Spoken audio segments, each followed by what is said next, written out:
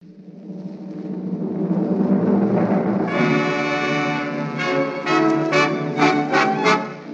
Hollywood, California, present Edward G. Robinson with Claire Trevor in a series of powerful dramatic half hours entitled Big Town.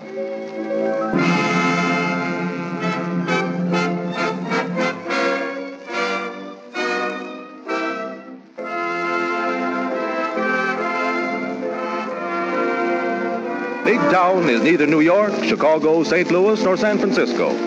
It is a fictitious city, and all the characters in Big Town are fictitious. Any resemblance of name or place is purely coincidental. But the people in Big Town are the same as the people in every large city. They are real, live, vital human beings with the inevitable problems of life, health, and happiness. They have their moments of sorrow, joy, hate, love, failure, success, tears, laughter, fear, hope. Listen, it's Big Town.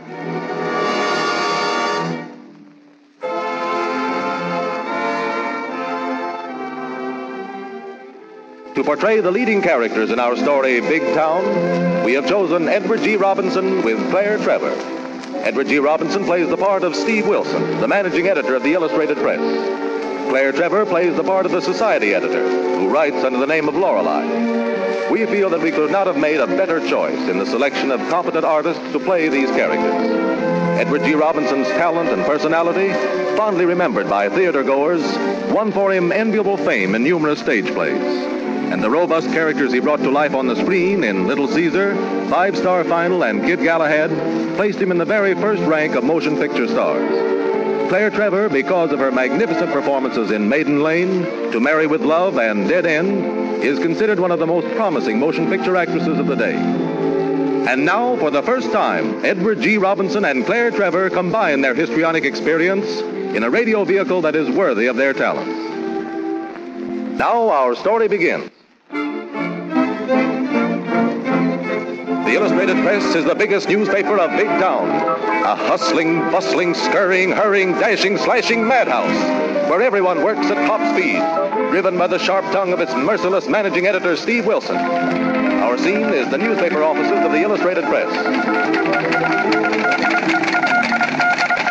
Finish your story, Nick? Just about. Hope the boss likes it. Don't worry, he won't. Have you gotten through to Chicago yet? No, the wire's dead. Well, keep calling. Keep hammering that bug. If you don't get through, the boss will fire you. Hey, you plate guys, we got to make a remake on that front page. Can't stop now. The boss wants the front page pulled back, and that settles it. In his office, away from the noise and clatter of the city room, we find our managing editor, Steve Wilson, affectionately known as the boss of the Illustrated Press. With him is Stanley Peabody, the paper's publisher and major stockholder. Steve Wilson, our circulation jumped 25% last week. My congratulations on that college suicide story. Never mind the congratulations, Mr. Peabody. Getting circulation is my job. That's fine, Steve, but you do more than your job. That's because I'm afraid to be idle. My conscience might catch up with me. Conscience? Yes, conscience. You know, that little something that creeps up on you in the dark. Or do you take sedatives? You ought to take a rest. Sure. From you in this newspaper. You know very well, Peabody, if I had in the North Pole, you'd have me dig up a story on Peary and some Eskimo debutante to build up circulation. You're being unfair. That's a laugh. How can anybody be unfair to you? You start with 2 strikes against you. Frankly, I don't know what ails you. You ail me. You and your sanctimonious attitudes. You and your petty larceny morals. Now get out of here. I've got a dirty job to do, and it's costing you money. Come in. Oh, it's you, Lorelei. I want to see you. How are you, Lorelei? Fine, thanks. All right, Steve, let's have lunch. I'll see you at 1 o'clock. Okay. Now, look here, Lorelei. What kind of a story is this that you brought in on Mrs. Ratsmith? Well, Steve, I told our readers what I thought they'd like to know. Eureka! A Daniel come to the 4th estate. Ring the bells in the church steeple. At last, I found somebody who knows what the readers want to know. What decent readers want to know? Curly locks, there are no decent or indecent readers of a paper. They're all indecent. Newspaper readers want news. They want to tear down the walls around other people's lives. They want to turn the bedroom upside down looking for blessed events. They want the lowdown. They want the dirt. They want the news. You'll have to get yourself a new girl, Steve. Eavesdropping on the dirt, as you call it, is not for my appetite. I'm not a scavenger. I'm a newspaper woman. Well, the most important job you have is to tell Mrs. O'Grady, not the Colonel's lady, how the other half lives. But why should Mrs. O'Grady be interested in something? Why? I'll tell you why. Because Mrs. O'Grady on a Monday morning wants to feel that virtue is its own reward, even if it's not. She wants to feel so much better than Mrs. Van Rensselaer, who's nursing a headache from the night before. She wants... Oh, why do I go on like this? Because you like it. Because it makes you feel as if you were running the universe. Well, as a matter of fact, you're not. You're not even running your paper. It's running you. What's the matter with my story? I'll show you what's the matter with it. Here, listen to it. Mrs. Leland Ratsmith of Alaska, San Francisco, and New York, socialite, announces the engagement of her daughter, Patricia, to Richard C. Huntley, son of the president of the Huntley Bank. It's a simple announcement of an engagement. Yes, but you missed a great story in that simple engagement piece. Now, wait a minute. Hello? Hello, Miss Foster? Yes, Mr. Wilson. Get me Charlie Blake in the morgue. I'll show you the real story. Someone's going to get hurt. Yes, but you'll find it in the news. Hello, boss. You wanted me? Charlie, get me all the clips you can find on Pittsburgh Lil of Nome, Alaska. Yeah? And Mrs. Leland Ratsmith of San Francisco, New York. Got that? Yeah, I'll dig it up right away. Good. Pittsburgh Lil, Mrs. Radsmith. What has Pittsburgh Lil to do with Mrs. Radsmith? Lorelei, when you first came to me out of social work, you promised that you would get news. The lowdown. Society news. Yes, but I didn't promise to take innocent people and hold up their lives to ridicule, to shame, to satisfy readers whose only interest is the misfortune of others. A good speech. Oh. Yes, for a social worker, but a bad one for a reporter. Cut it down. You might have something there. Okay, I'll give it to the rewrite man. What? Oh, come in, Charlie. I got those clips out of the morgue for you. Oh, good. Let's see him, Charlie. Bring him over here. Here they are. I'm going to show Lorelei the pretty pictures. Anything else, boss? No? Right. Now, Lorelei, we're through with Goldilocks and the Three Bears. We're down to news. Here. See this little picture of the dame in the star-spangled dress? Sweet, nice, and demure? Yes? Well, that's Pittsburgh Lil. Once known from Nome to the Barbary Coast as the most notorious proprietress of creep joints, Chinese fantan emporiums, saloons, and other delicacies calculated to amuse and entertain the suckers. Why, that looks like Mrs... You're right. It's Mrs. Leland Ratsmith, who this day announces in your elegant column this simple engagement of her charming daughter to Mr. Huntley, son of San Francisco's wealthiest family. What else could I say? What else? What else? Now, wait a minute. Here, look at this picture. See what this is? It's a patrol wagon. Yeah, see who's leading those girls into that wagon? Mrs. Radsmith, all right. Well, I'll read you the clip. The notorious Pittsburgh Lil this day... You want me to write these things about Mrs. Radsmith? You want me to dig up the past of a woman who's long ago lived down her days in Nome, who's a respectable, kindly woman? I want the news, and that's news. Oh, that's murder. Is the daughter of Mrs. Radsmith responsible for her mother's past? Do you know what you're doing? You're taking a young, innocent girl on the threshold of her greatest happiness and breaking her heart. That's not news. It's the greatest news in the whole world. It's the kind of news that'll get circulation, plenty of circulation, and that will get advertising. Mr. Peabody will be pleased as he counts the money for paid space. Mr. Peabody? Yes, Mr. Peabody, your benefactor and mine. Your pal who gives you his check every day for services rendered.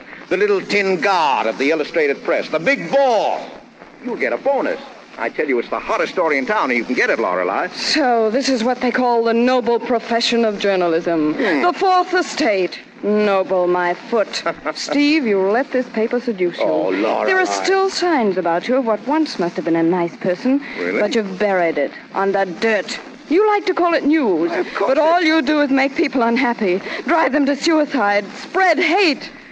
But there's God's compensation. You don't escape, Steve. Slowly, it's destroying you. There'll come a time when you'll have to reach up to touch bottom. I'm ashamed of myself, and I'm ashamed of you. Well, I'm too old to be ashamed and too hungry to be an idealist. Lorelei, I've offered you a great opportunity, one I would have been glad to take. I'm going to show you the news the way it should be written. Hot, burning, sizzling. Yes. The stuff that makes the readers plunk down their pennies and yell for more editions.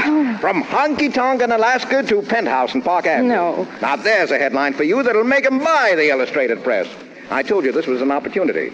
Well, it's too big for you, sister. It's my size. You're going to cover it? I'm going right to Pittsburgh Lil. I haven't had my teeth in a first-class story in 5 years. Here comes Steve Wilson to the rescue. For God, for country, and for the Illustrated Press.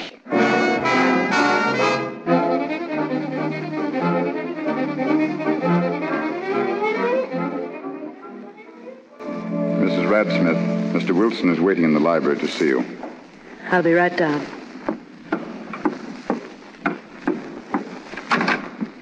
Mr. Wilson? Well, an excellent memory, Lil. To what do I owe this unexpected raid? Raid? Well, what do you call it? A visit. Just a visit for old Lang Syne. What are you doing these days, Steve? Still snooping? Aha, harsh word, Lil, harsh word. You never deserved any orchids. Ah, but you do. Tempus fugit. Time flies, but treats women very kindly. It's the same Steve I knew in Nome. The same technique with the ladies. Now, wait a minute. Now, don't tell me that I haven't learned anything in all this time. Oh, I wouldn't be that uncomplimentary, Steve. You've learned a great deal. You've learned how to turn garbage into print at a great profit. Oh, now, is that the way to treat an old friend? You're about as friendly as a rattlesnake. What? Yes, or should I apologize to the rattlesnake? At least he gives his victims warning. He rattles. Ah, now you're being very unkind. I'm just a poor newspaper man trying to get along, Mrs. Radsmith. Pittsburgh Lil to you. And I know what you came here for. Clairvoyant. Yes, I had a feeling you'd show up. Now, I don't want to waste any time, Steve. You're after news, and I'm going to give it to you. Straight from the shoulder. I'll bet it'll be good. It'll be straight. Steve, if you print a word about my past or anything which will interfere with my girl's happiness, I'll kill you. Thanks. Say, I'll spread that all over my paper. You've been digging dirt for a long time.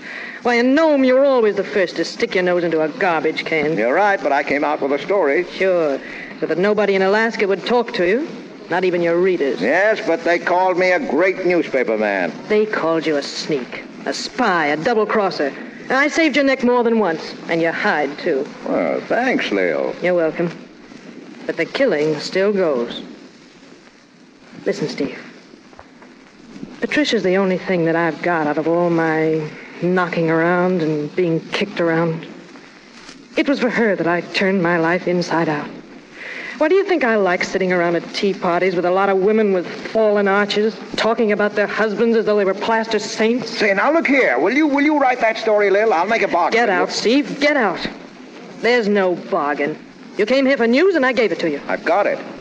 Managing editor of the Illustrated Press, Steve Wilson, dies getting the news. What a head! What a head! Yes. And here's another head for your tombstone. Where there's dirt, there's Wilson.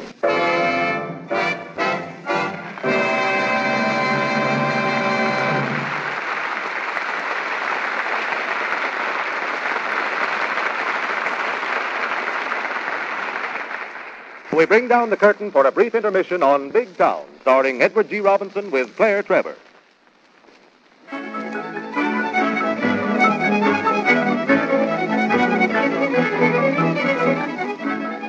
We return now to Big Town. Big Town throbbing with life.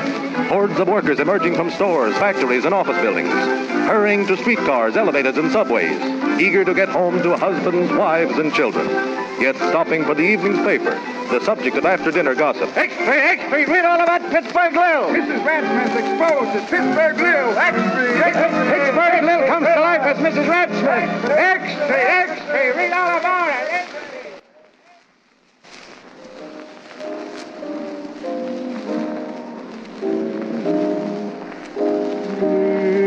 Nero plays while Rome burns. Newsboys are shouting, Steve.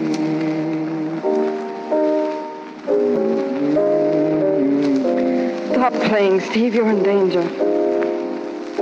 Now, don't tell me. Tell the readers of the Illustrated Press. You like music? I liked the Lorelei when I heard Schumann Hank sing it. Stop playing your own funeral march. Why not? I ought to have something to do with my own funeral. Mrs. Ratsmith wrote my epitaph. You object to my funeral march. Say, who's supplying this corpse anyway? Okay, laugh it off. But she's coming here to kill you. Well, then make the head read, Managing Editor Killed for Publishing the News. Oh, and wait. Here, Lorelei. Here's a first-class picture of the prospective corpse. With love and kisses. It looks better on the piano than it will in print. Take it. It's an exclusive. The respectable housewives on 10th Avenue will lead it up. Arrange with Hunter to have 2 photographers at my funeral. I want to be caught coming and going. Well, if your funeral is a success, I'll get you a full page in the Rotogravure. Will you, Lorelei? Sure. Steve Wilson at the age of 2. Yes, when he still was young and innocent. And Steve Wilson being confirmed. And he had faith. In himself and God. Steve Wilson at college. Steve Wilson at his desk in the Old Herald. Steve Wilson in Nome, Alaska. Notice the look of departing innocence. That look? Yes. That isn't innocence departing. That's the smell of my first big story entering my nostrils. Oh, Steve, you're impossible. I hate possible people. Yes, but what you don't seem to realize is that a life is more important than a front-page story, even if it is yours. Thanks. But I doubt if a dull life is more important than an exciting story. I believe you really mean that. You'd rather spread pictures of a killing on your front page, get more and more morons to read the sheet and bolster up your circulation than save a life. Now, Lorelei, stop preaching, will you?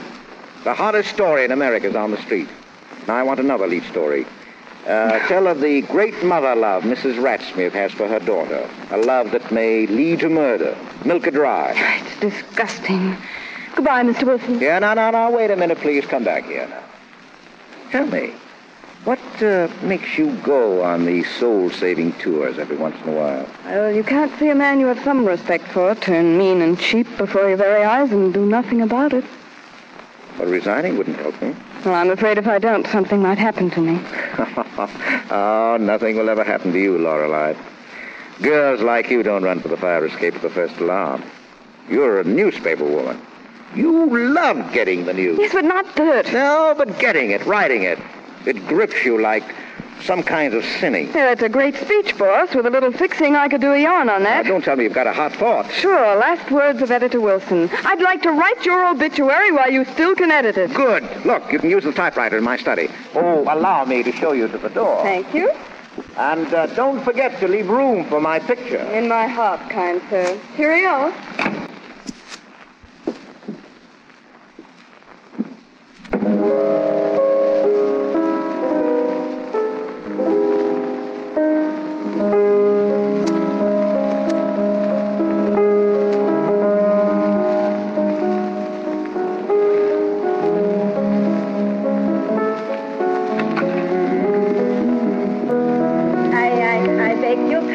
Mr. Wilson, I always don't like to interrupt you when you play so beautiful. Oh, that's all right, Minna. Beethoven minds your interruption less than my playing.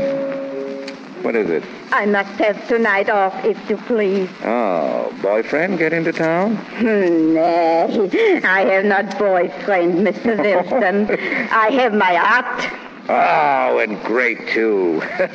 Queen of my heart and stomach. You know, that pickled tongue was something to write about. Say, that's an idea. I'll give it to the recipe department. Mr. Wilson, my art is not cooking. It is the theater. Theater? I play for the Scandinavian Domestic Dramatic Athletic Club, the Doll's House. Now, wait a minute, Minna. Say that again. I say I play for the Scandinavian Domestic Dramatic Athletic Club, the Doll's House. And don't tell me you play... I played at all. Jerusalem! I've been hiding a doozy in my kitchen. I would like to go right away. I must rehearse. Oh, no. Wait a minute. Come back here, Minna. Look here. How would you like to try a little bit of it on me, You like Ibsen? Like Ibsen? Say, I'll accompany you on the piano with Grieg. You know where she is going to leave her husband? Sure. You remember where she tells him she has lived with him for 15 years. That's right. And she don't even know him. Mm-hmm. Then she cries, Torvald! Oh, wow, yeah. It was then it dawned on me that for 8 years I have been living here with a strange man and had borne him 3 children. Oh, I can't bear to think of it. I could tear myself to little bits. Bravo! That's great, Minna. Listen, darling, how would you like to have your picture alongside of Greta Garbo's in the Sunday paper? Greta Garbo? Mm-hmm. I go answer the bell. Oh, someone is always interrupting genius. And then I must put on my costume for the play. Is somebody coming? Oh, yes. A Mrs. Ratsmith. Sure, in here. Hello, operator. Give me Spring 6789. This is Wilson. Give me the dramatic department. Hello, Dudley. Say, I want you to cover the Scandinavian Domestic Dramatic and Athletic Club play. Oh, it's an opening. Who's in it? Why, the great Minna. Oh, the Sieber show. Well, you can always see that. Say, this is the story of a lifetime. All the Swedish servants doing Ibsen. Well, it's human interest with a capital U. Oh, let Sammy review the Sieber show. Sure, he's an office boy. That's why I do the Sieber justice. Yeah, well, give him a byline. Let me see. Call it Mr. Moskowitz Goes to the Show. Goodbye. I've got company. Good evening, Mrs. Ratsmith. Pittsburgh Lil for you. Well, what's in the name? You ought to know. That's your slogan. Names. Publish names.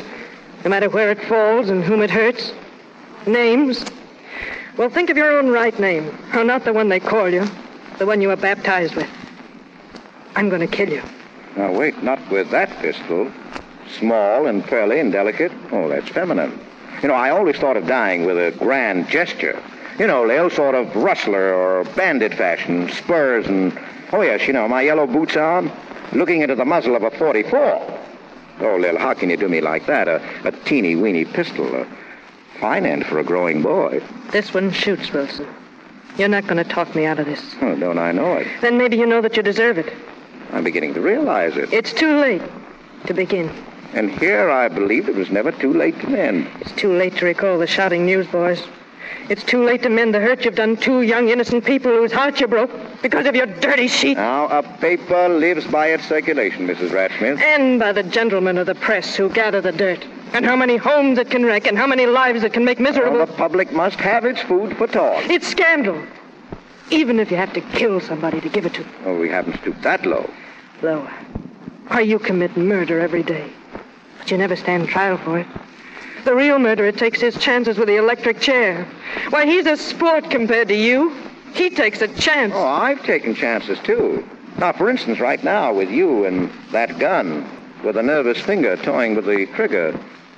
May I do the editing? Of course. Pulling the trigger. Oh, my God. You've done it, Lil. What happened? Someone shot Mr. Wilson. I'm bleeding, Steve. Let me see. You killed Mr. Wilson. You killed Mr. Wilson. Oh, he's dead. Mr. Wilson is dead. Not quite. Steve, are you all right? Oh, sure. She was out of practice. Let's call it all a mistake, Lil. You could have avoided that, Steve. Oh, no. I never avoid anything. Not even my own funeral. Miss Lorelei, if you should want me, Mr. Wilson knows my address. Steve, I'll call a doctor. Oh, no, that's the second thing to think about. First call the city desk. No, Minna, get an ambulance. No. You would think of that. What? Get an ambulance with every reporter trailing on it and lose this exclusive story for the sheet? What would Peabody say? Operator, Spring 6789. I'm so sorry, Mr. Wilson. Well, I'm sorry, too, Minna, to make you disappoint your audience. That's all right, Mr. Wilson. I'm glad she didn't kill you. Hello, city desk. Lorelei talking. Repeat after me. Steve Wilson, managing editor of the Illustrated Press, was shot today. Steve Wilson, managing editor of the Illustrated Press, was shot today. By a mysterious stranger who disappeared. By a mysterious stranger who disappeared. After the shooting. After the shooting. What about her name, Steve? Oh, no. No names. Just a mysterious stranger. No names? Hell, what's in a name? Between very good friends. Courage, Lorelei, should never go unappreciated.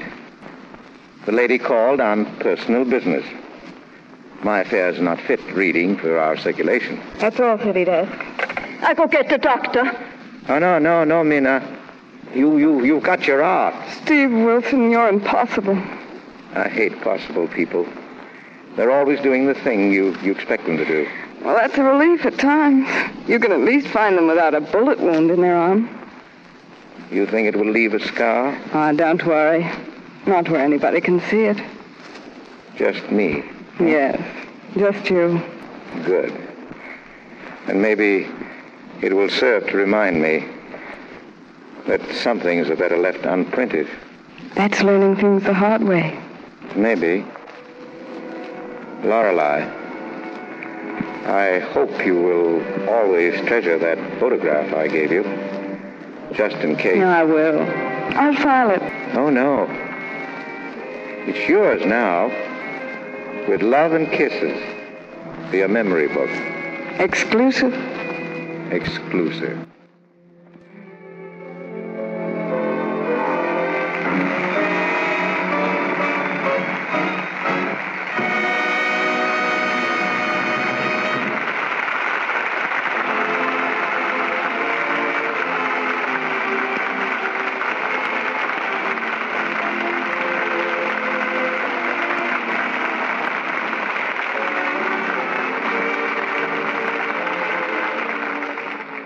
That brings down the curtain on the first episode of Big Town, starring Edward G. Robinson with Claire Trevor.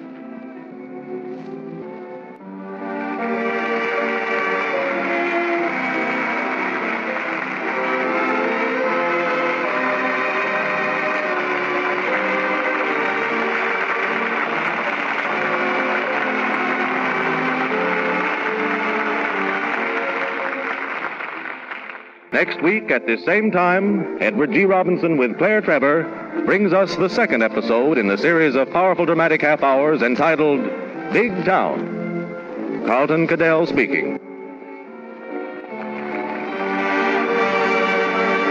This is the Columbia Broadcasting System.